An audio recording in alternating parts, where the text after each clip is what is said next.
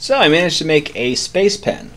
All I did was use a ballpoint pen, a old bike tire. All I did was cut the valve out of the bike tire and attached it to the ballpoint pen. Now I did use some super glue as well, so that should be included.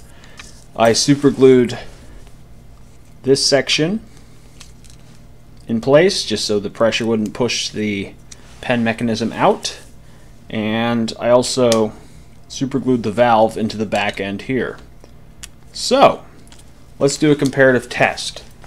And the test will consist of writing on the ceiling. So first I'll use the ballpoint pen, and then I'll use the space pen, or pressurized ballpoint pen. And in case you're wondering, I pressurized this canister up to 30 psi using a bike pump.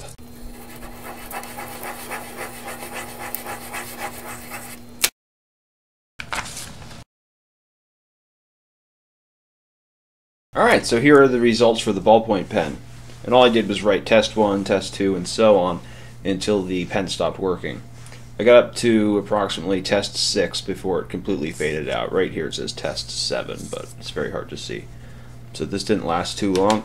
And now the space pen.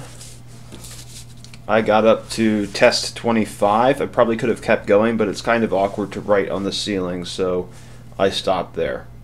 So, I successfully managed to make a space pen for practically free.